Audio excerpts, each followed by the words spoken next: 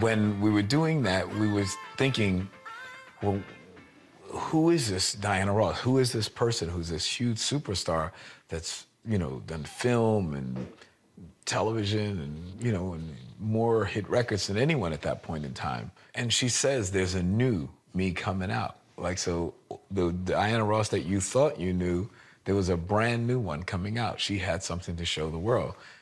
And I knew that Diana was an icon in the gay community. And I thought, wow, how could I do her version of Say It Loud, I'm black and I'm proud? You know, how could I do that? Diana Ross's reputation as a diva lives on. Today, she is also a glittering gay icon. Gay audiences love drama queens, they love tragedy, and they love campness. And I think that Diana Ross encapsulates all those things. Diana said, hey, I'm not dissing the gay community. They make up my record sales. I'm playing to them. So she predated Kylie Minogue's awareness, Madonna's, and everything. So she's the queen, the empress, the diva of all time. Gay people tend to want somebody that's extra. And with Diana, she is very extra. You know, the hair, the nails, the makeup, you know, and she's larger than life.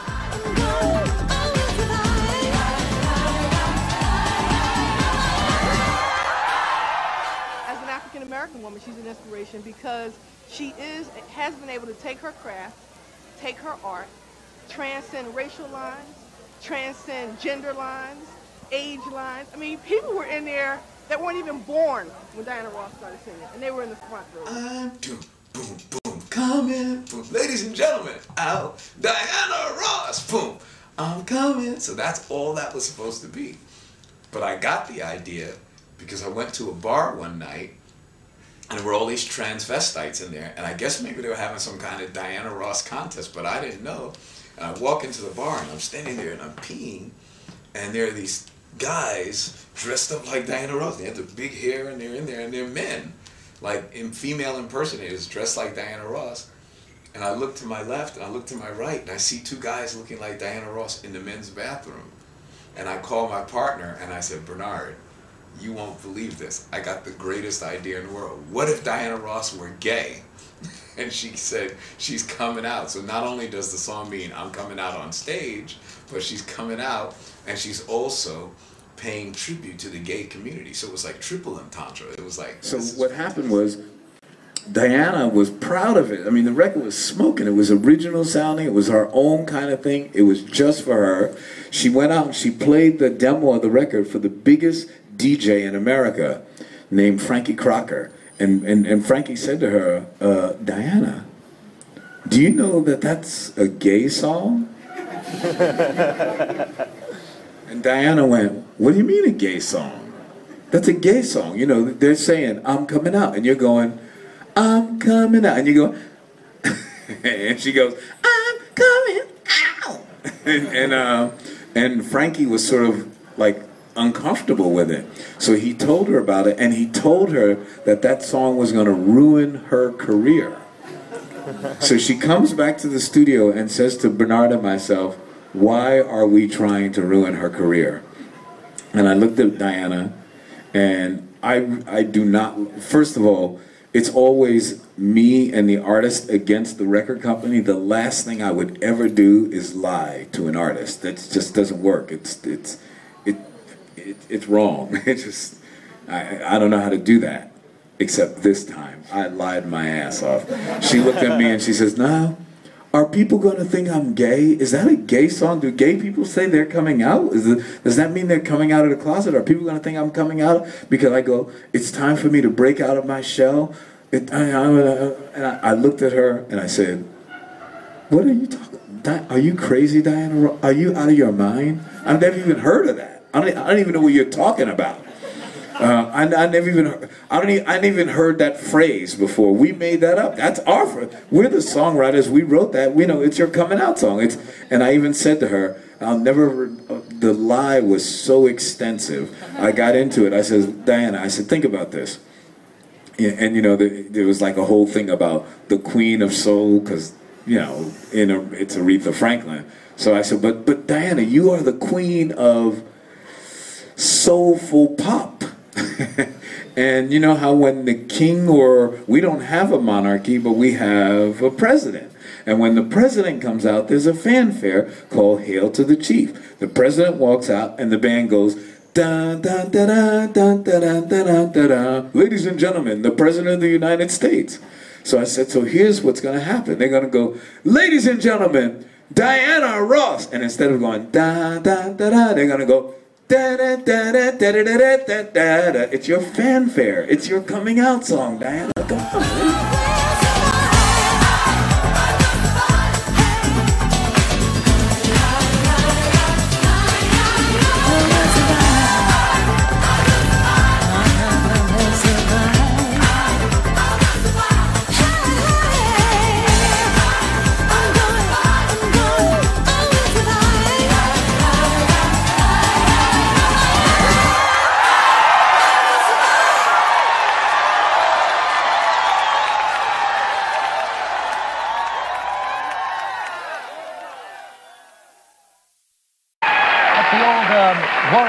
Song, right? Yes. And really one of the great anthems of our time, I think. Absolutely. I Will Survive. I chose it just because of that. It's a wonderful song. Into the audience. Now, was that you or was that a stunt woman? Very true. Actually, it was truly a night of 1,000 Dianas. We had a lot of lookalikes. It was gay and lesbian parade all over Los Angeles on Santa Monica. And it was the most incredible evening. RuPaul was like the MC of the evening. And we sang I Will Survive. And then at the end, because we were really having such a good time, I actually just took off into the audience, and they just carried me around. It was wonderful. That's called trust. That's called trust, yes. They had to shut down the streets of West Hollywood last night as diva Diana Ross met towering transvestite RuPaul. E.T.'s Lisa Canning was there for an event that was part drag pageant, part street party, and all Hollywood. She is the diva queen of Motown. He is the drag queen of pop. And last night, Diana Ross and RuPaul gave Hollywood a royal treat when they joined together to make a new video of an old hit.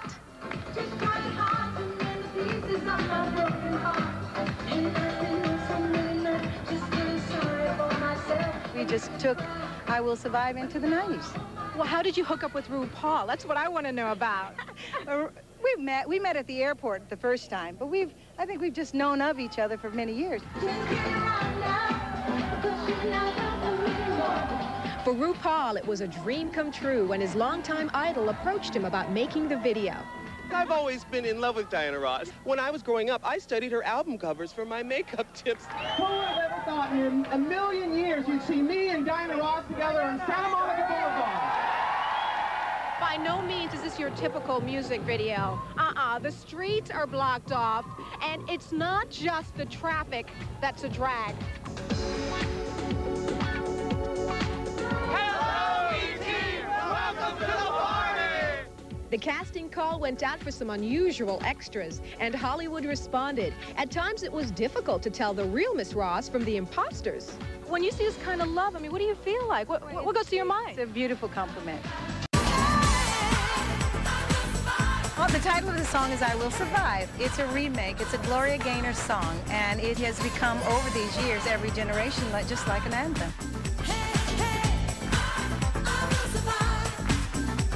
It's also the fact that Diana is an international icon who is a survivor and who has come from point A and gone to point zillion. Love, I know I'll stay alive. I got all my life to live. I got all my love to give. There's a lot of competition out there. You know what I'm saying? Well, I tell you, and this song is about that. It's about, there's room for everybody. There's enough love to go for everybody.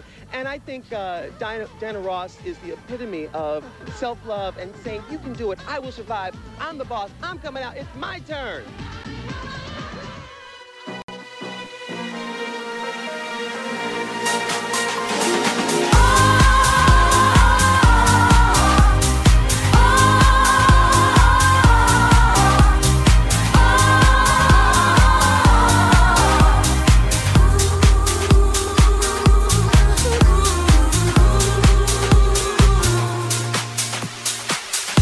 If you need me, call me.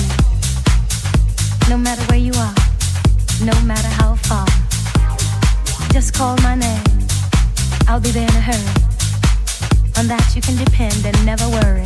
No wind, no rain, no rain, no rain. Oh, winter's cold. Can't stop me, babe, baby, baby, baby. If you're my goal. No wind, no rain, no rain, no rain. My love is alive. It's like a seed that only needs the thought of you to make it grow. So if you ever feel the need for company, please, my darling, let it be me.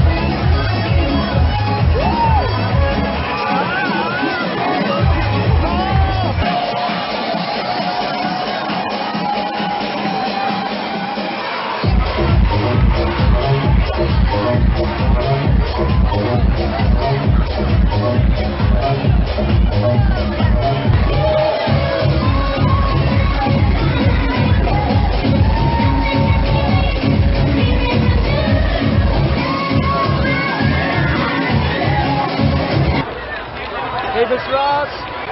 Hey, I have to get your thoughts on the silent protest tomorrow. How was the Abbey, Diana?